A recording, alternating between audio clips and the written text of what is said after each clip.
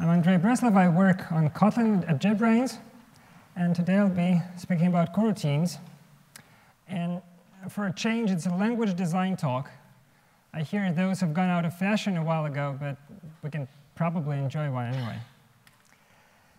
So this talk could have been named async awaiting yield, for example. Or we could say it's about fibers, or, well, if you squint enough.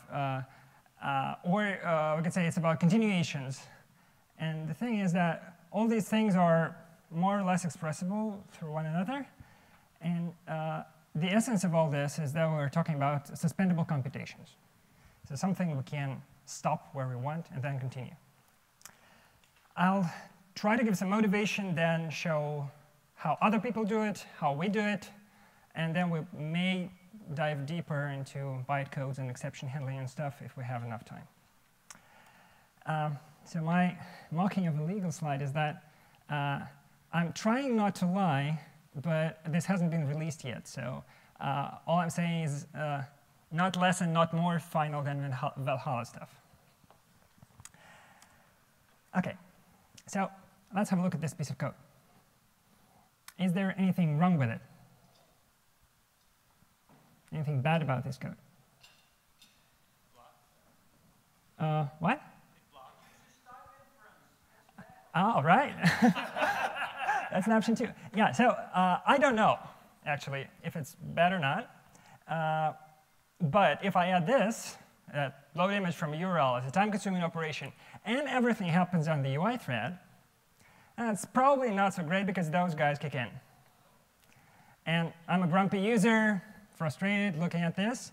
So basically, this is why people want asynchronous computations. And of course, it's not only about UI, although those guys appear only in the UI.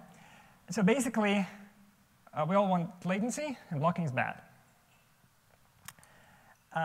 And one way of mitigating this is saying that, OK, this piece of code is somehow special. It's a suspendable computation. I have my load image, my time-consuming operation, working somewhere else. And here, I'm awaiting on it, which means that when I get to the await point, this is a suspending call, I suspend, which means I don't block the thread anymore. So I hand off the work to the other thread.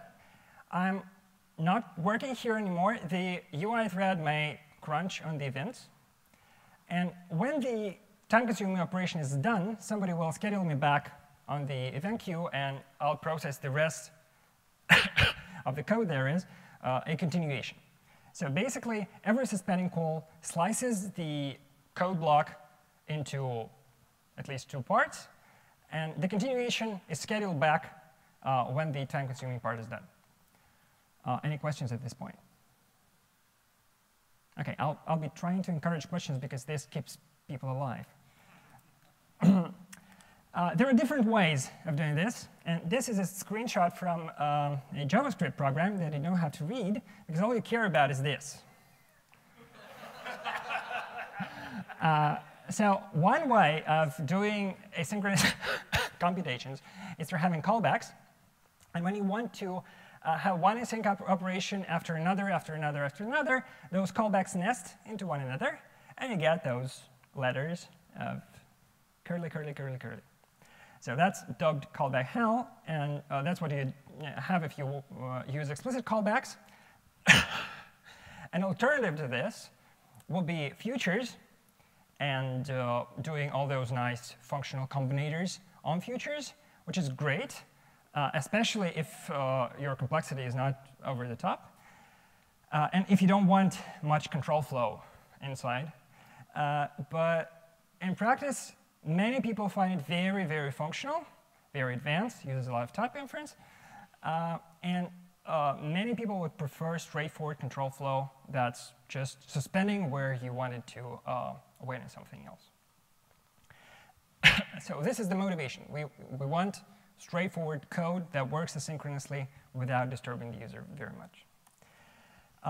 one constraint that we have is minimizing runtime support, because there are ways of doing even more than we can do with significant work on the runtime side. And we wanted to avoid that.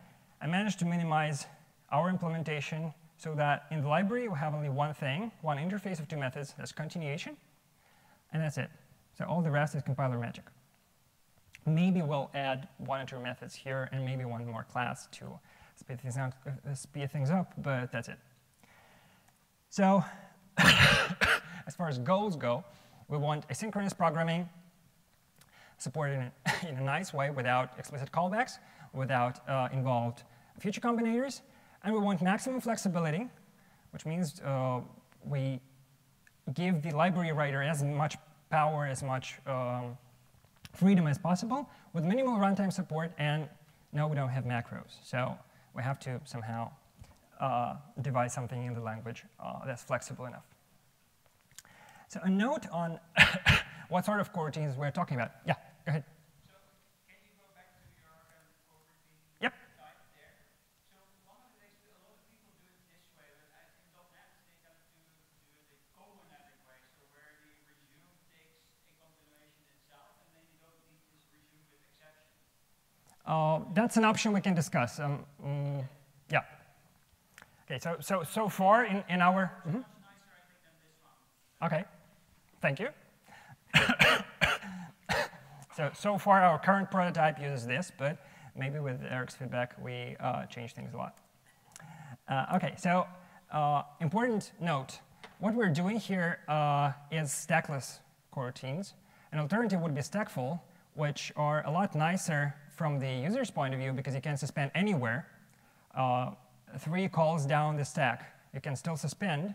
And in the stackless case, you only can do it inside the async block. So we have inlining, so you can also do it in inline lambda. But still, and this is motivated for us and probably for many other people, Scala and C# and many other people do it this way, by the locality of the thing.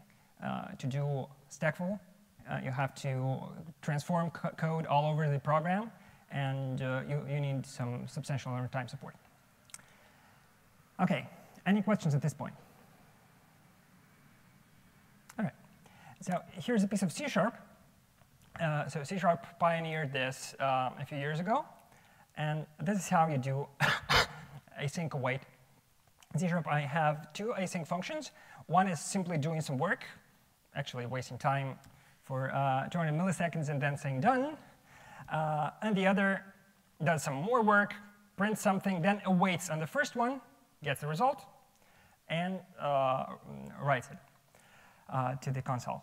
So what I want to emphasize here are these things, which are inflexibilities of this code.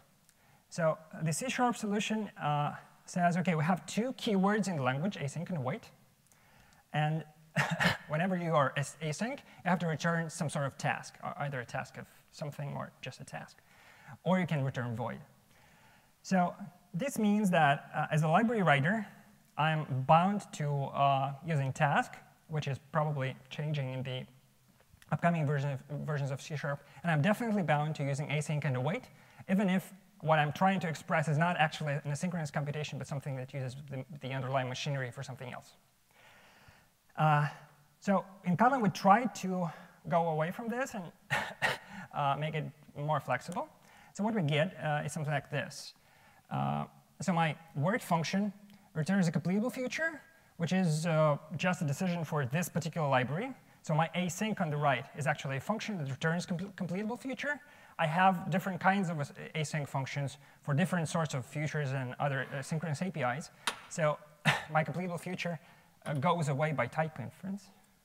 And so syntactically, all I did is moved async from the left to the right. But the important part about this is that all those are points of flexibility. Async is a library function. I could have called it foo. And await is also a library function. And I could have had different overloads of that, like with different names and different semantics. Like I could have an await that awaits on many things, for example, stuff like that. So that's what it looks like from the user point of view, and let's look at how the library is written. Let's start with await. I have my continuation, and that's the biggest interesting part of all this. So when I declare await, I have to annotate it with suspend so that the compiler knows that this is a suspension point, and when it looks at the curly braces, the lambda passed to the async, it knows where to slice it into different pieces. So my await is a special kind of function, and it has two parameters: completable future, which is work, right? I'm just passing it inside here. And the second parameter is not mentioned in the code. It's passed in explicitly. It's a continuation, so that when my future is done, I can reschedule the rest of the computation where I like. So, and how we implement it, setting the exception handling aside, basically, I say completable future when complete, I get a value, the result, that done thing from the work function, and I say continuation.resume of that value. So this means that I continue from where I start, where I suspended, and that code expects the result of the await function. So this value that I'm passing in here just works as the value await evaluates to, and is written to the string variable and then printed. Questions here? Go ahead. So the return type of the await function is basically void. Yeah, and await function itself returns unit, so it doesn't return anything interesting. The actual return for the computation is done through the continuation. More questions? Yeah. So the await is a library function, but of course you need compiler support to make the continuation for you, right? Yes, yes. So there are, I'll show the rest of the bits, but the thing is that the compiler knows that the lambda after async is the special coroutine lambda.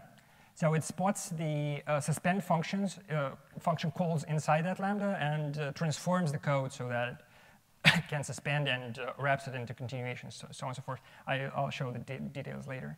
More questions?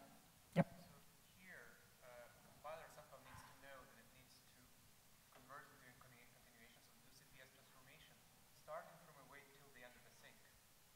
Exactly, yeah. And your await doesn't somehow say that my friend is the sync. No, it doesn't explicitly. I'll show you how the two are connected, but it might not even mention that explicitly. Yeah. Do you assume that the continuation is single shot, or can you call it multiple times? It's single shot, and there are some subtleties about that that I'm not presenting today, but yeah, it's single shot. Okay, let's now look at how async works. Async is again a function, a special function because the compiler needs to know that the lambda we pass in has to be transformed. So I say that it's a coroutine parameter. And then this may be the most involved part of this talk because there is a scary type for the C. And actually, it's a normal Kotlin type, but not everybody is familiar with Kotlin. It's a function type and actually an extension function type. So the first bit, future controller, is an implicit receiver for the lambda. It's like if you're declaring an extension function, you have the implicit receiver that works as this inside the function. Same here. So future controller works as this inside the lambda. Await is actually the method of this controller. So you can call await without qualification because this is implicit. Then the lambda may have parameters. In this case, it doesn't. And we don't actually know very many use cases for that, but for generality, we still support it. And then this function returns a continuation, which is kind of a funny kind of continuation because it doesn't continue anything. It actually starts the computation. So it's the first chunk of code before the first suspension. It's a way to start the computation. So in the body of async, we simply create an instance of a controller. We initialize this coroutine with the controller instance, and then resume. So basically, we execute this code. And the whole point of this async is to return a completable future. So the controller has the future instance inside it. I'll show you a controller in the next slide, and we return that. Questions here? So the job of async is to take this lambda that's transformed to be suspendable, initialize it, start the computation, and return whatever usable instance there is, completable future in this case. Questions? Yeah. So you run the first chunk of the method body synchronously. Yep. But that's really up to the implementation. Yeah, it's a design choice. Here, we do it synchronously. We could have done it on a different thread or anyhow else. So here, it's a lot of flexibility. I have my library code by fingertips. More questions? OK. Now the controller. Can you see the code? Hopefully, well, I can actually zoom in, so I shouldn't have asked. So controller is a class. First, it allocates a new completable future instance that needs to communicate to the end user. Then it has a wait that we've talked about already.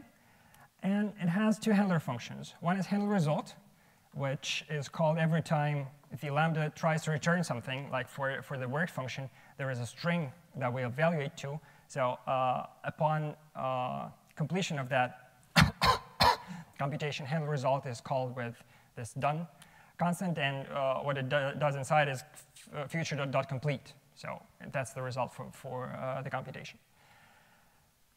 Questions here? OK. Oh, yeah, thank you. So there is a second parameter, which has a funny type continuation of nothing. Nothing is an empty type, which means that you cannot call continuation.resume here, because there is no possible argument you can pass to it, but you can still continue with exception. So you can fail at this point, at least. And maybe we'll extend the continuation interface a little further and see, see about that. More questions? OK. Yeah, I was about to tell you about that anyway.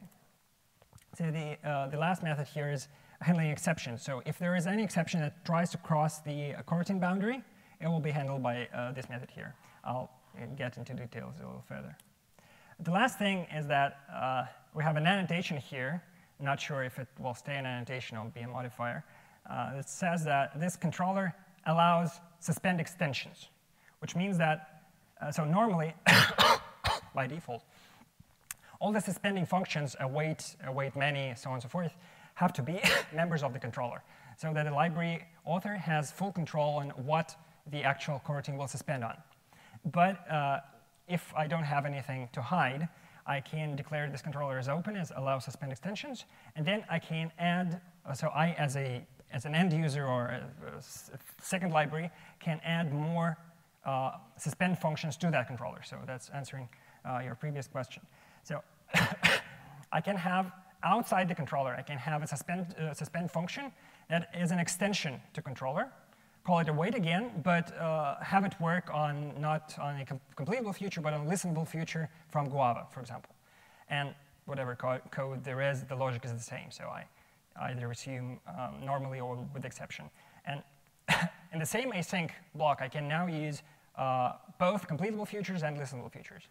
So it allows me to compose different kinds of futures in the same async. Questions here? All right.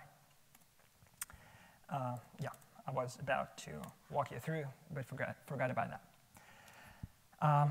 So, summary on the library part. All we need to create a library that implements async is declare the coroutine builder async function with the coroutine parameter. Basically, that's it. So all the other parameters may be arbitrary, do anything you like. You have to have one coroutine parameter to be a coroutine builder. Then we declare suspend functions, normally inside a controller, but maybe not. And the continuation is implicitly passed inside this function.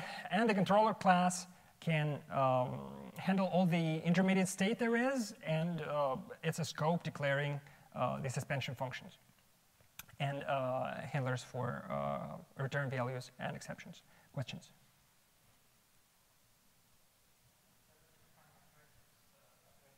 Mm-hmm. Yeah.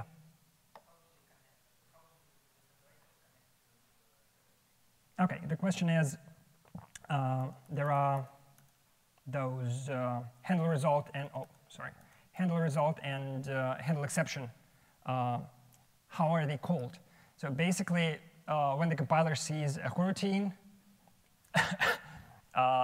it looks for return points, and at every return point there is a call to a handle result injected, and handle exception I'll show you later. Okay. More questions here. All right, we've seen async. Let's look at yield, and this time we'll be looking at it, the library implementation, about it, how it's compiled. So this is a piece of C#, and again there are inflexibilities here. In C#, a yielding function, a generator function, has to return IEnumerable, and it uses keyword yield return to actually yield a value. So add a new bit. So the whole thing here computes a lazy infinite sequence of Fibonacci numbers. If you find a bug, please keep it to yourself. Okay, so this is like an infinite list, and here is the same thing in Kotlin. So in Kotlin we have sequences for lazy things and iterables for eager things. So here it will be a sequence.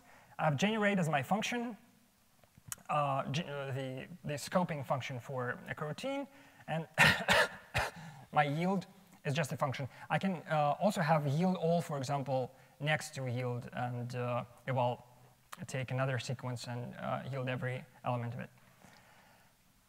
So it should be more or less straightforward how we write this library.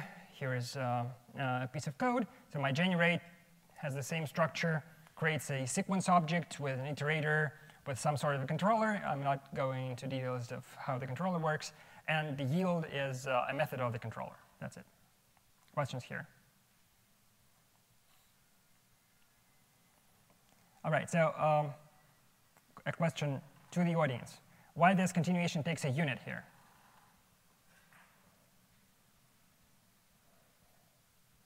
It's just to wake up a little bit. Yeah, you know that, but it's not interesting. So that's because yield doesn't return anything.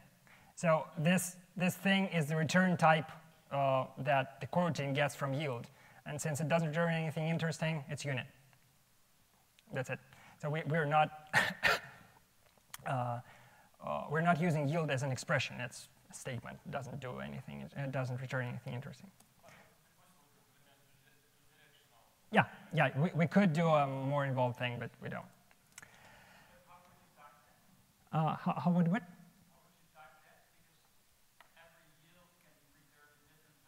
Yeah, every async returns a different value. So we just, I will not scroll the slides back, but the idea is that here yield uses the type parameter of the class, but it could have declared its own type parameter. Yeah, that would type. Okay, so all this is compiled through a standard technique to state machines.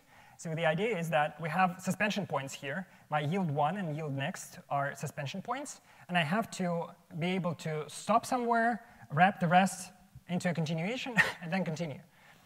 So the way it's done, we basically say that there is an initial state, L0, and then every suspension point generates a new state in the state machine. And we just remember the current state. And when we continue, we jump to that state and continue from there. That's it. So here we have the initialization. Then the trivial edge between L1 and L2 just checks for true. Actually, it's emptying the bytecode. And then this loop edge does the work, actually, every time. And every state yields something, apart from the initial one. So all this, so I'll go outside in. So all this machinery is compiled into an anonymous class, obviously, for this coroutine lambda. We're trying to economize in the number of objects allocated here. So this same class works as a lambda itself and as a continuation. So we only have one instance for everything, and that's why we have to implement function 1 here and continuation as well. It has a controller instance. The label is the current state of the state machine. We have our fields for local variables. So current next here have to be stored in the in between the operational lifetimes of the coroutine. Then we have invoke. This is for the Lambda. I'll skip it. And resume with extension with the exception are the continuation methods, and they are both implemented through this doResume method that actually contains the state machine. So we'll now zoom into that one. Any questions here? Anybody cares about those volatile things here? Okay, I'll get back to them maybe later. Okay, so now the doResume method. Okay, what's that? I was just going to ask whether the volatile was a choice of the particular flavor of this coroutine or... No. Volatile is always there. We actually don't need so many of them. Only one would be all right. But we need some to account for the multi-threaded cases because it wouldn't synchronize the state otherwise. Okay. So when what my doResume looks like, I have my label field that contains the current state. And doResume is basically, it starts with a switch on the state that basically jumps into some position in the code. So it's basically the original code of the untransformed Lambda, where we inserted a bunch of labels and a bunch of returns. That's about it. So my L0 corresponds to the first branch, then L1 for the second, so on and so forth. And each, each label ends with assigning the new state and doing a yield. So this is a suspension. So this is how suspension works. We call the suspending function and return. That's it. So we return the control to the whoever called us, the for loop most likely for this case. Questions here? Yep. So do you have any restrictions where you can have the OAs, like in finally blocks and everything? We have some restrictions. We haven't implemented, but will implement awaiting in finally blocks, and some other cases are prohibited. Yep.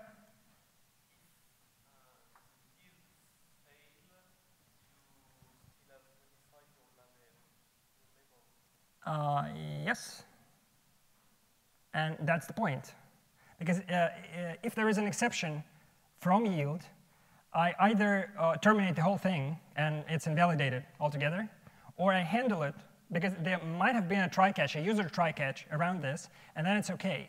Well, if we handle this, we'll continue in the code and reach another label assignment before we suspend it again. Okay. Now let's have a look at how we start. So to start, I initialize my local variables. This is a chunk from the original code. Then I have nothing else to do. So I just copy those values to the fields, assign the state, and make a suspension call. That's the trivial part. Yeah, so this is user code. The rest is bookkeeping. So here I just remember whatever I have on my stack frame and do the suspension magic. Next, from L1 to L2, I have to first restore the state onto the stack. Then maybe I have been resumed with exception. So if there is an exception, I throw it. And whatever try-catch I am surrounded with will handle that, or it will just be thrown upwards. Then, again, I have nothing much to do because it's while true in between me and the next thing. So I just save the state back into the fields and make a suspension call. That's how it works. It's pretty straightforward. Any questions here? So do all local variables, are all local variables being thrown into fields? No, it's actually we optimize that. Only shared the variables that are shared between states are copied into the fields. Others are just very local, so we don't care about them. Do you sort of null out ones that are no longer live? Yeah, we do nullify those. Don't like memory leaks that much. Thank you. OK, so that's it, basically. To summarize, first note that we can express generating yield as well as async await. So it's not a single use case feature, it's at least a double use case feature.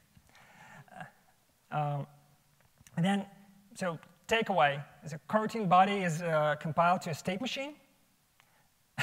And there's only one instance allocated per the whole thing. OK. Now the next thing is exception handling. So let's think where exceptions can come from in this picture. So first thing, of course, an exception can happen in my workload. So I/O exception may happen when I'm reading from somewhere.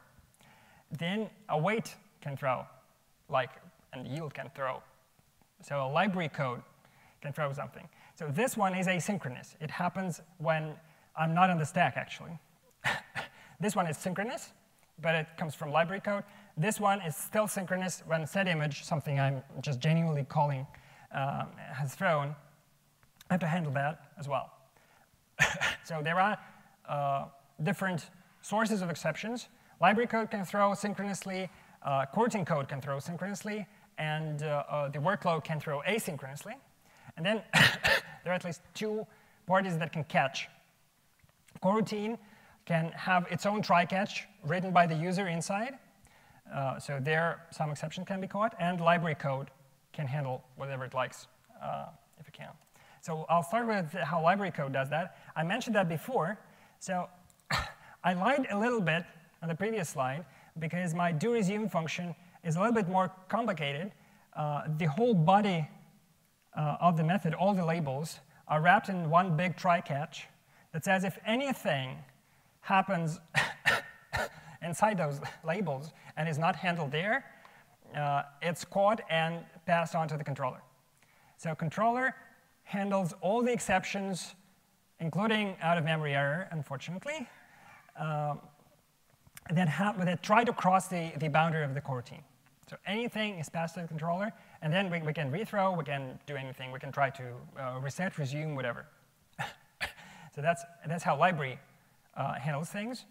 A little more details on that thing I showed a few slides ago, how we reroute asynchronous exceptions. So if something happened in my asynchronous computation, in the case of completable future, I'll get notified about it. So my whenComplete has the exception parameter here. And if that is not null, I say resume with exception, which passes the value here. And every time I resume from anything, first thing I do after restoring my stack is if there is an exception, I throw it. Maybe there is no handler inside the coroutine, and it will cross the boundary and go to the controller. Maybe there is a try-catch around, and it will handle it. Questions here? OK. Mm-hmm.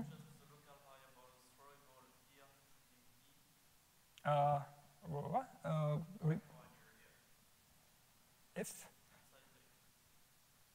If a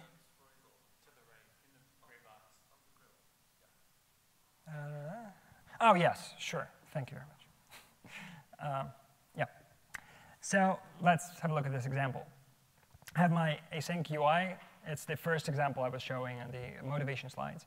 And there are those marks where something can go wrong. So the actual operation order here is I first call load image synchronously for it to give me a future back. Simultaneously, it starts some actual work on the separate thread. So my first operation is load image. That may fail synchronously, and that will be handled by this try-catch. Then some actual work is going on, and I do await synchronously. So I'm trying to suspend. If await is not happy, it throws. It throws synchronously again. It will be handled right away with this try-catch. And as we discussed with Remy, if there wasn't a throw here, it could fall through here, and it's all right. That's how I wrote my program. So after I await, I suspend. I get shelved somewhere. My actual work completes and schedules me back. So that may have completed with an exception. So it will say resume with exception, pass it in. First thing I do after I resume, I throw that exception. I catch it again with this same try catch, log and throw, and it's all right. So the last thing that happens is this synchronous call here. If it throws, it just goes to the controller. Questions?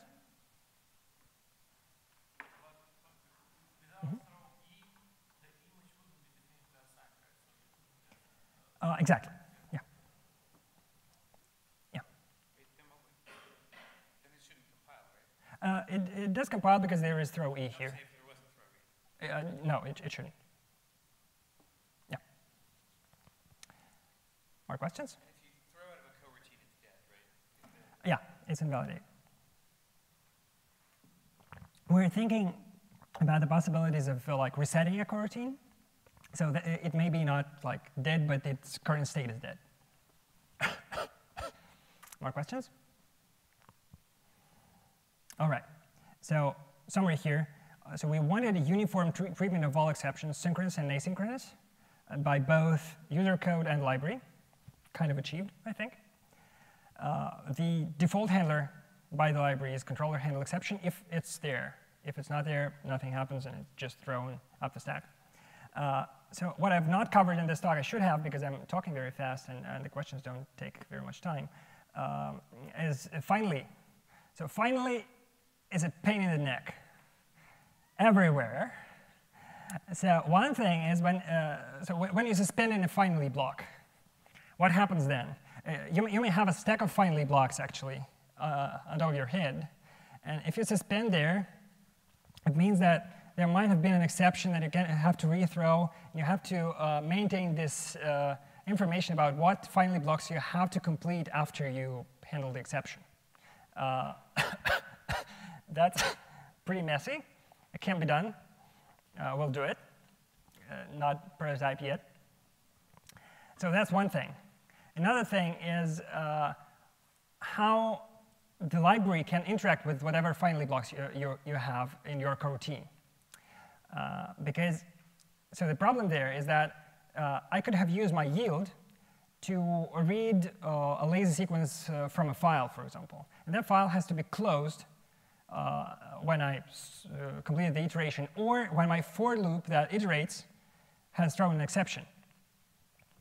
To support this, I need an extra method on the continuation or something else that says, OK, something bad happened, execute all the finally blocks. And that's another messy part of the transformation. On one hand, on the other hand, Java and Kotlin don't have the notion of disposable iterator. So the semantics of the for loop in Kotlin as well as in Java is that you just iterate until you hit the end.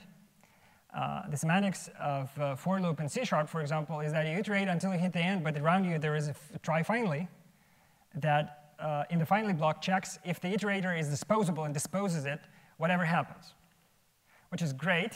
And we're thinking of whether we can actually retrofit this feature in Kotlin 1.1 somehow.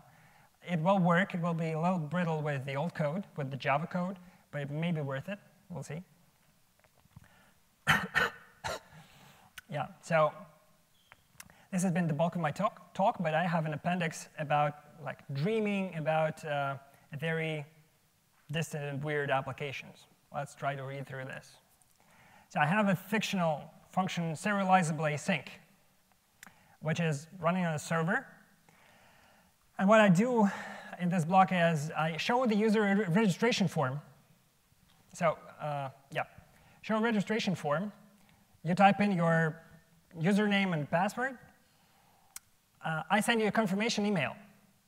You go have a tea. And when you return, you click on the link in the email. I receive that. I resume. I confirm your registration and show a welcome screen. Or if you never come back, the tea is too tasty, I cancel. So the thing is, this is what we do on the server side all the time, all sorts of asynchronous communication with the user.